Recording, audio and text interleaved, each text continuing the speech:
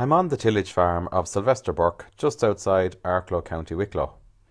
It's now the 4th of April and time is running out to get spring wheat drilled.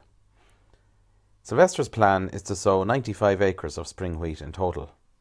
Currently, feed wheat price is almost €20 per tonne above feed barley price, and this is one of the reasons why Sylvester has chosen to grow spring wheat. This spring he has sown the majority of his crops by min-till. His stubble from last year's crop was cultivated with a 3.6 metre Agrotom tined cultivator with discs and a packer roller on the back.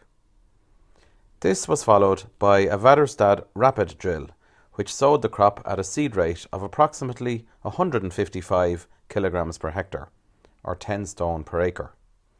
The seed rate chosen was based on the 1,000 grain weight of the variety.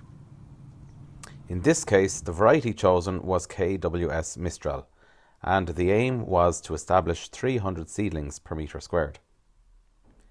Before cultivation, approximately 3.5 bags per acre of 10-10-20 was applied to the stubbles.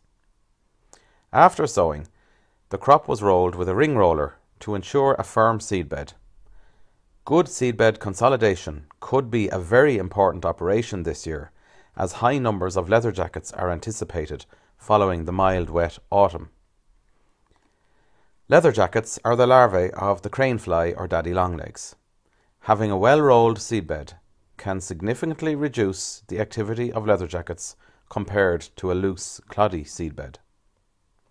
As the season progresses, we will revisit this crop of spring wheat to provide timely updates on future fertiliser applications and rates and plant protection products required.